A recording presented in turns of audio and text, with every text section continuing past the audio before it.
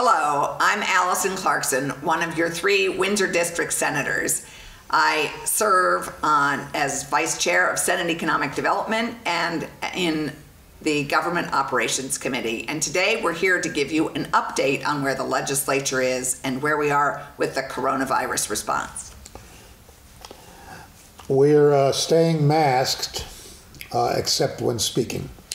I'm Dick McCormack. I'm one of your 3 Windsor County Senators. I serve on Appropriations with Alison Nitka, and I also serve on Health and Welfare. I'm Senator Alison Nitka from Ludlow. I serve as the Vice Chair of the Judiciary Committee and of the Appropriations Committee. On March 13th, our governor signed an emergency declaration and put us into a state of emergency in order to contain the coronavirus pandemic and spread. And little did we know what would happen.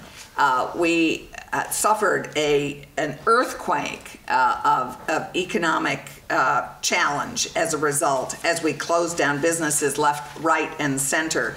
Events were closed, business, government, schools. We, in order to contain the virus, we worked very hard on complying with the governor's order to stay home and stay safe. And we revolutionized the way we did business as a result. We immediately, sort of over the next few weeks, over 100,000 Vermonters went on to unemployment. Our unemployment numbers went from 2.4% to over 16%. And Congress passed 3 significant coronavirus relief packages, which the Vermont, with every other state, was a beneficiary of. And we had the opportunity to appropriate $1.25 billion in order to respond and help relieve Vermonters from this crisis. We have never, I think, since the Depression, suffered the anxiety and stress that Vermonters have suffered with the loss of their jobs, with business, with redoing and rethinking how we do business together. And we have worked closely together to try and respond to this crisis and move forward and move Vermont forward, although it's been a real challenge. We are each of us worked in different committees. So the first thing that happened is that we had to learn how to work remotely. And never did we appreciate how interconnected our entire economy and our society was. Our schools, our businesses, our childcare, our internet, our food security, or lack thereof. And we had to respond quickly on absolutely all those areas.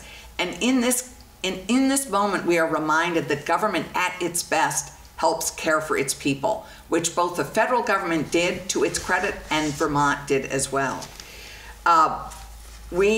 In economic development, although we had already done quite a few things before the pandemic hit us. We were at the town meeting period, at the crossover period. We'd already overridden the governor's veto of the minimum wage, which means the minimum wage will be going up in the next 2 years to $12.55. We had already passed a paid family leave law, which was vetoed. And we had done actually quite a bit of work on many other bills that you'll hear a bit about, but we had to pivot immediately to the response and relief of the coronavirus. It was, as you heard, like an earthquake. We are still suffering the aftershocks of that work.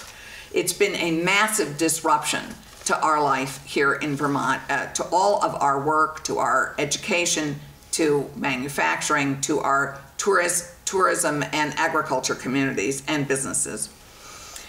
In economic development, we immediately moved to expand unemployment insurance eligibility. We worked and created workers' comp so that businesses wouldn't be liable for coronavirus illnesses. And we built a huge COVID relief package.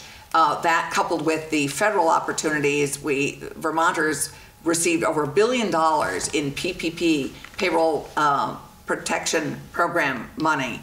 And we allocated over $174 million to different businesses, aimed particularly at businesses that had lost the most in this huge disruption.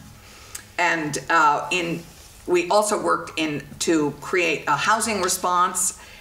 We had toured the state and were already very clear on housing needs, but overnight we had to house 2,000 homeless Vermonters.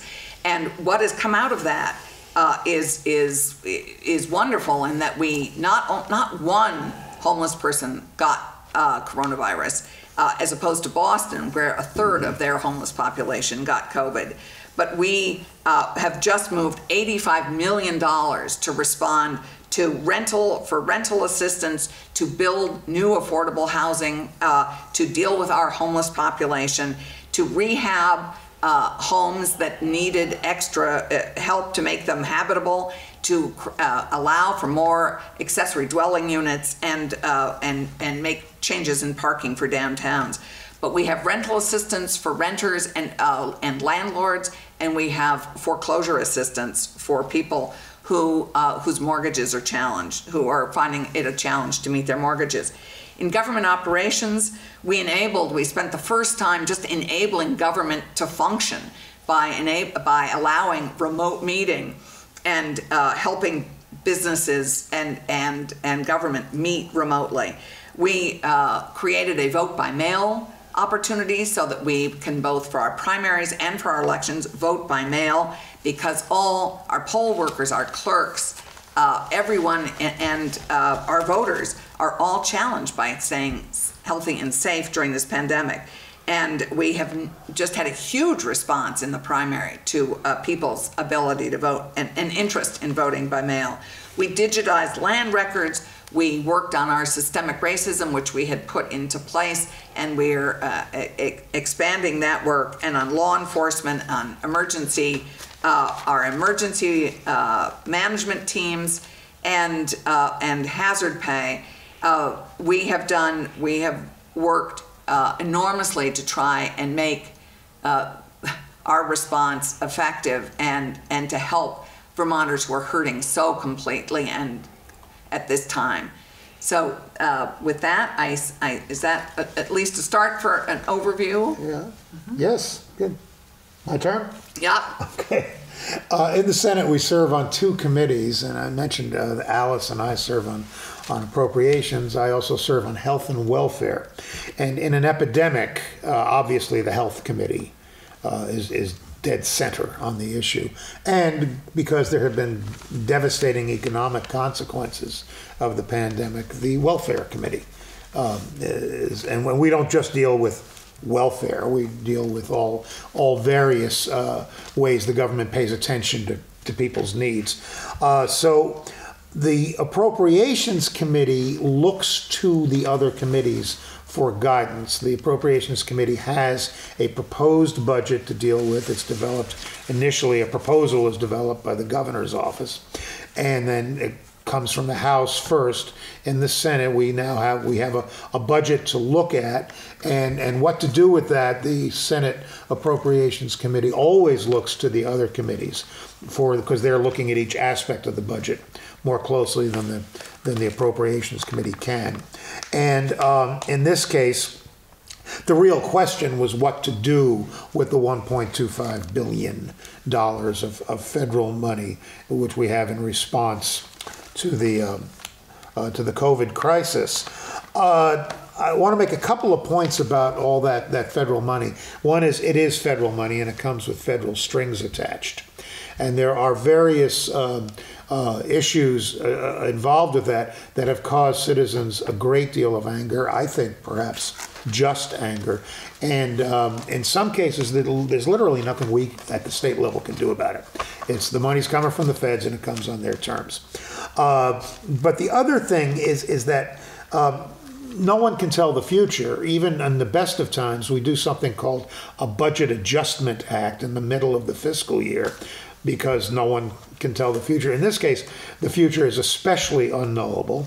And so what we decided to do was when the fiscal year starts, we're now in fiscal year 2021, it started July 1st, that we would pass a budget just for the first quarter.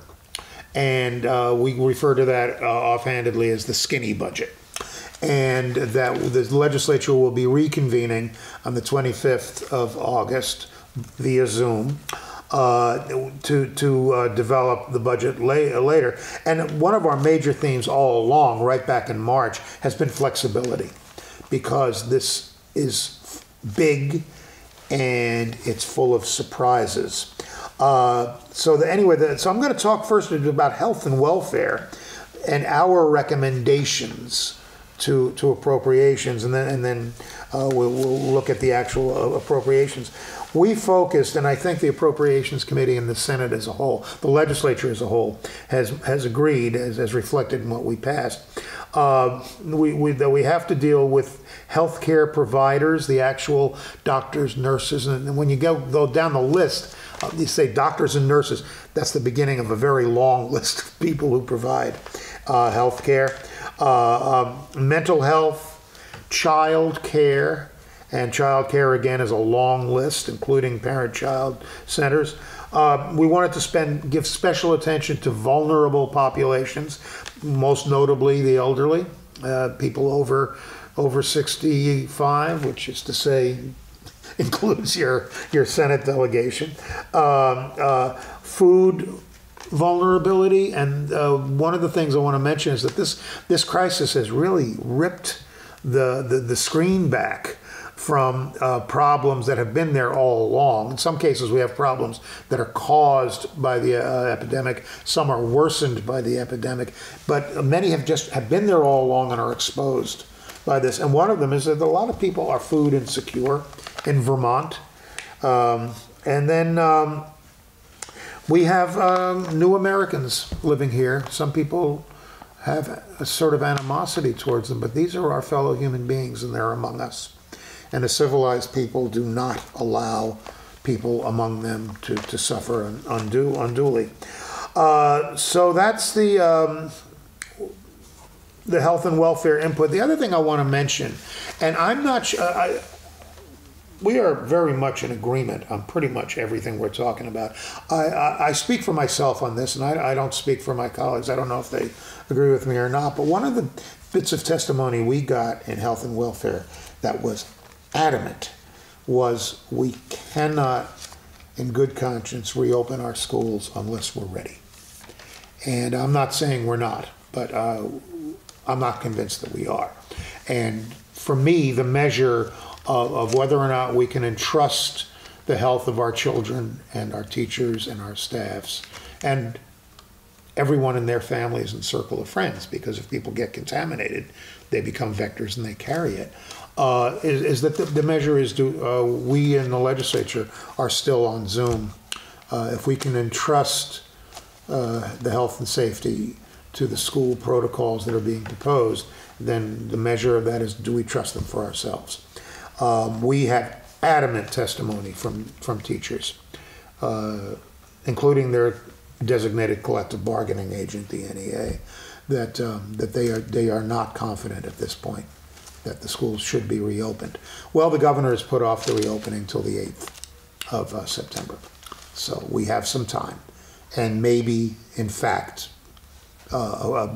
protocols will be developed. So I'll hand it off to the Vice Chair of Appropriations. Well, let's see. My morning committee is Judiciary, and in that we actually have a lot of bills that usually move right along, that a lot of bills from other committees come there because there's maybe a piece of the law that needs to be addressed that's other than the standard, you know, there might be a penalty or something like that that needs to be looked at. But anyway, we worked a lot this year on justice reinvestment, which we have worked on for several years with the Council of State Governments, who give us a lot of guidance and also help financially if we're taking up topics that they're working on as well. So one of the big topics was reducing the prison population, given that it's a very costly endeavor, and we want it to be as effective as possible in terms of retraining those in prison, rehabilitating them if there's issues that need to be addressed, and of course many do have major issues. A lot of them are drug related. Having drug treatment now in prison is okay to do now. It wasn't in many years ago. Also, and getting them on their feet so that when they do get out, they will successfully re-enter the community and not immediately be returned to prison. It's not easy to have all the services in the community available, and Justice Reinvestment is helping us to get money and to set up services so that when someone comes out, the services are available to keep them out. Also, there's a huge issue with persons suffering from mental illness who wind up in the prison system because there isn't an alternative system for them. There is a small one, it's very limited, and so this is not the proper housing for them because they aren't really getting the treatment that they need. So that's a big issue for people.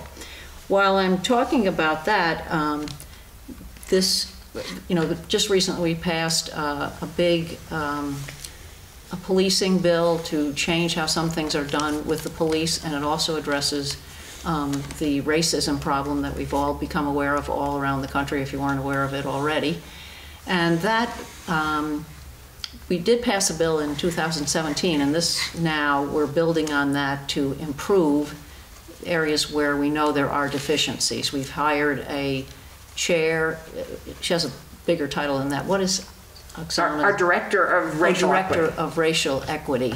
A great person with a lot of knowledge, and she's going to, that was a time limited position. We did extend that, so that will be ongoing. The other thing was,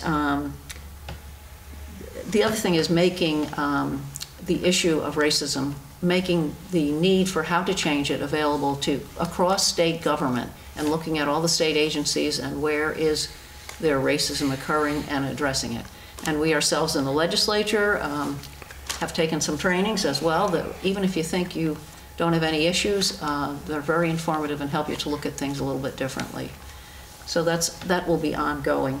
The other thing that people keep asking about are body cameras. Now this is a big issue, and we know that many police departments around our state have body cameras, and they've been a very big help not only to the police but to those who are arrested, and the footage is seen. And sometimes I know from working with the courts that somebody says, oh, I didn't do that, I didn't do that, I didn't do that, and their lawyer shows them the body camera footage and they think, ooh, I guess I'll agree to a plea bargain or plead guilty because they've seen it.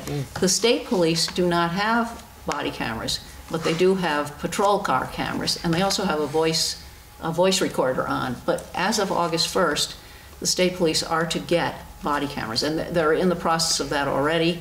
The issue always has been that they said in their budget they could not afford to store the footage, and because if they're recording everything, it costs a fortune. That has all changed with some newer technology, and it's not as difficult as it was. And of course, small police departments have been storing it, however they've been storing it, either on a thumb drive or in the cloud.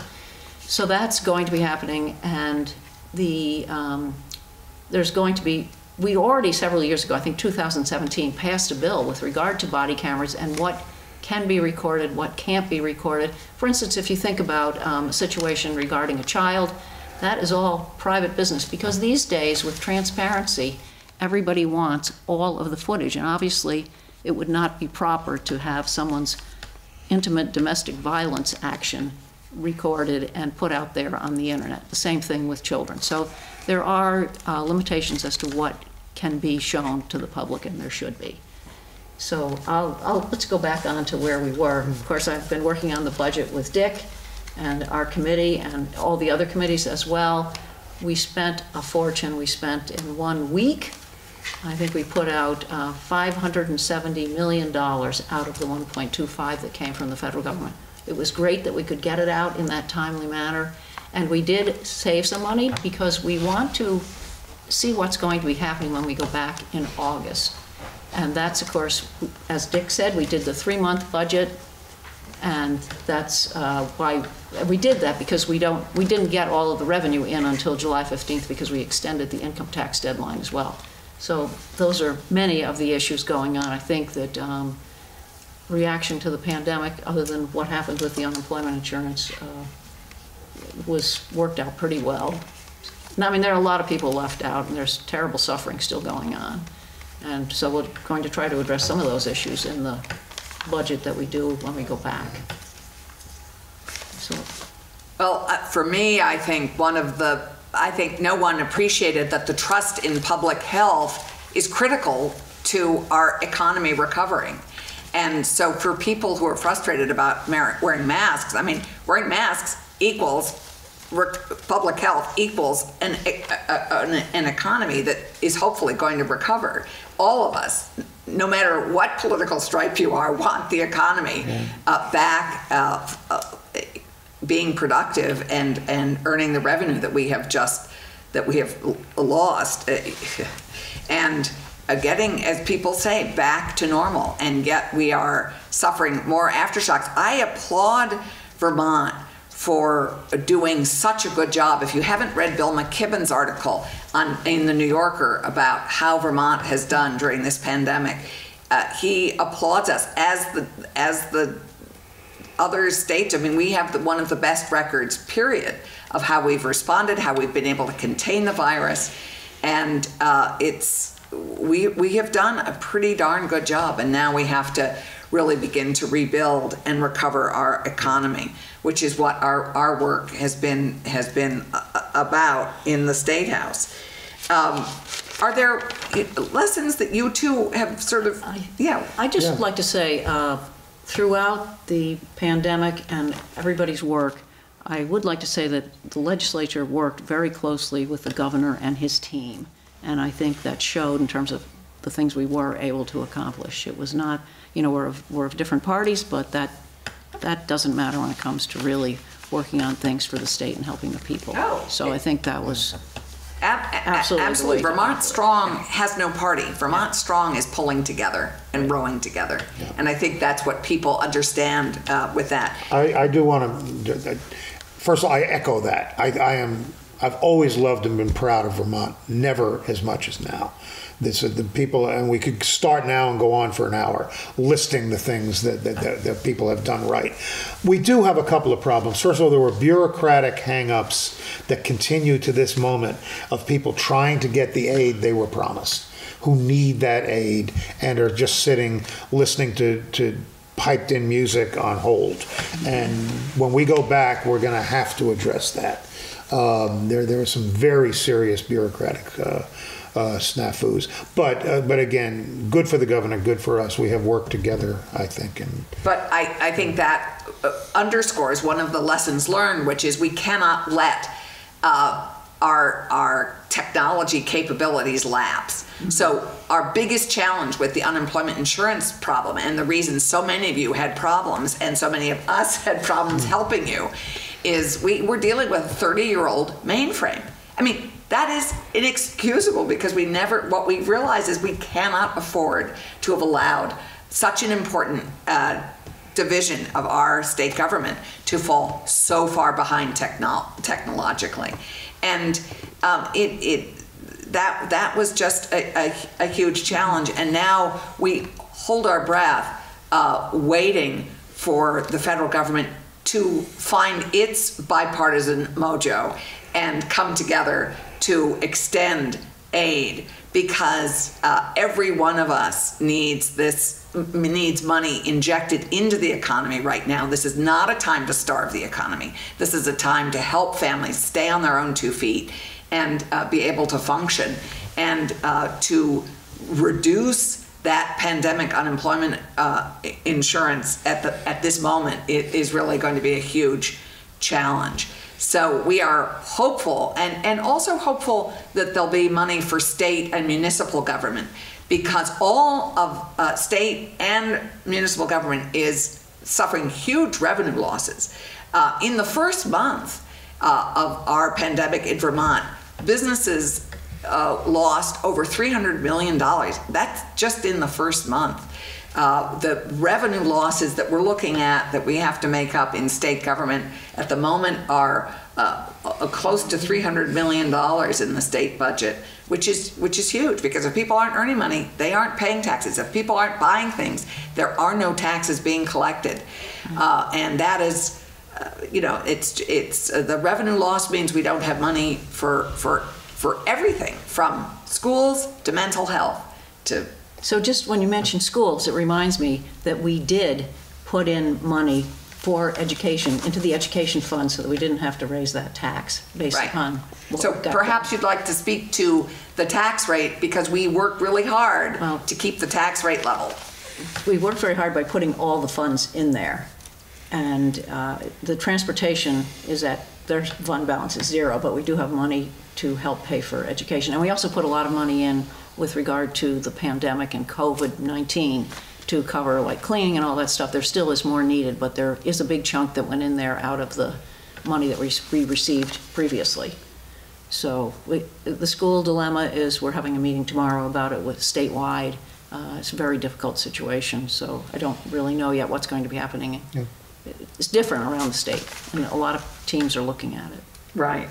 So the $26 million we have already appropriated for local governments to respond, and that's the local governments to help pay for hazard pay for their emergency staff and for all the things, the expenses they've had to pay to be able to function healthily and safely. That's just a drop in the bucket in terms of what will be the needs that they have going forward. One of the challenges with federal money, with our CARES Act money, is that it cannot be spent to replace revenue you just lost. It has to be spent on COVID-related expenses, new expenses that you've incurred, and it has to be spent by December 30th. So this is one of the biggest challenges that we had in allocating and appropriating this money. We had lofty goals, for example, with hazard pay, with housing, with economic development. We were hoping to be able to spend this money in different ways, and were reined in considerably by the restrictions that are placed on the COVID spending. He who pays the fiddler calls the turn. That's right. So one of the great successes to go to health and welfare has been the expansion of telemedicine. Yes. And perhaps, Dick, I mean, that is, there are lessons learned that have come out of the pandemic. And one of the great things that we're going to be, we've always wanted to expand telemedicine, but this has been our opportunity both to fund it and to actually enact it. Yeah, I think we're about out of time, so that's probably another program. We got a 5-minute warning about 10 minutes ago, so I think you actually did address it already, Alison. Right. Oh, okay. Anything you want to? Anything else, Patrick? Thanks for listening. More to continue. August 25th, we go back. Right. Yep. Thank you for hearing us out.